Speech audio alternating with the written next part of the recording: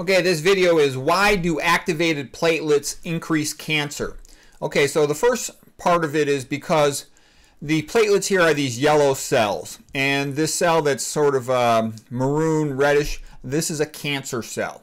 When cancer cells break into the circulation, into the blood vessels, they are often surrounded by activated platelets. And this is if somebody has a reason for these platelets to be activated. They can be activated by excessive psychological stress. There's other reasons why platelets can be activated. But activated platelets have a tendency to encircle the cancer cell. And that's actually bad because when a natural killer cell comes along, a lymphocyte, it will try to remove the cancer cell, but it first has to check for the identity of the cancer cell. And so when it's trying to bind to the cancer cell, instead all it binds to is these platelets that are blocking access to the cancer cell. So the natural killer cell says, oh, nothing here but normal platelets, and it doesn't do anything to the cancer cell. So chronically activated platelets increases the risk of metastatic cancer spread.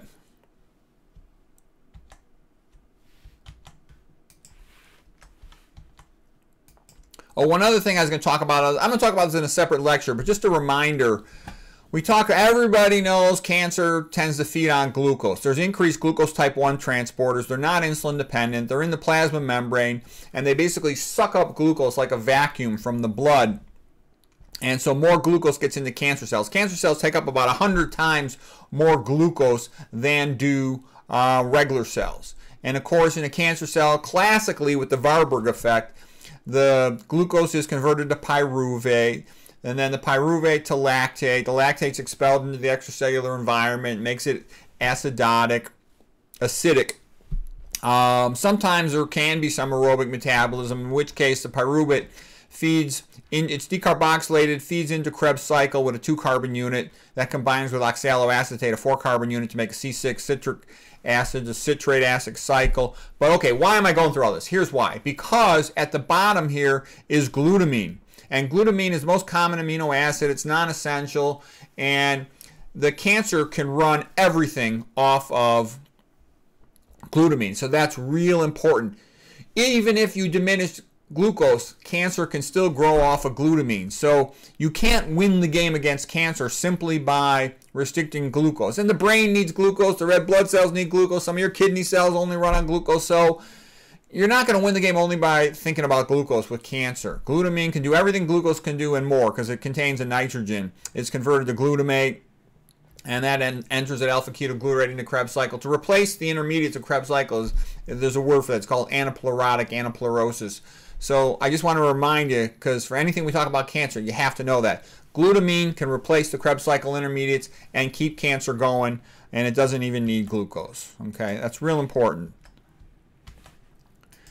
All right, so we already saw this cell. All right, let me get, and that's when we're talking about how platelets can hide cancer. Now here's an article about platelet-mediated protection of cancer cells from immune surveillance. So in addition to a mechanical blockage to hide the platelet from, covering up the platelet, to hide it from the NK cells, the platelets are the main source in the human body of something called transforming growth factor beta, and that will also have an immunosuppressive effect on the NK cells.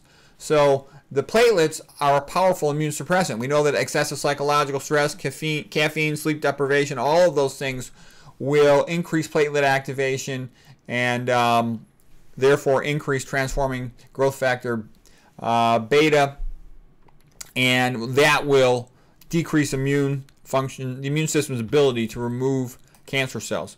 And normally just even a 1-gram tumor can shed over millions of cancer cells a day, like 3 million a day. So you got to have a functional immune system. You don't want lots of platelet activation blocking them. Okay, so this is just from that same article. It says the impact of transforming growth factor beta on T cells and NK cells indicated by solid arrow. So it shows the activated platelets and then the little, flat edge, so it's blocking the NK cell function. And then, so this is to emphasize that effect from transforming growth factor beta. The tumor cells themselves have some activating effect on platelets through the release of ADP and tissue factor. Okay, but all right, so that's the main point I wanted to make, is just activated platelets can increase the risk of cancer spread by causing immune surveillance and blockage of NK cell access to the tumor cells to recognize them as foreign and abnormal and thus remove them.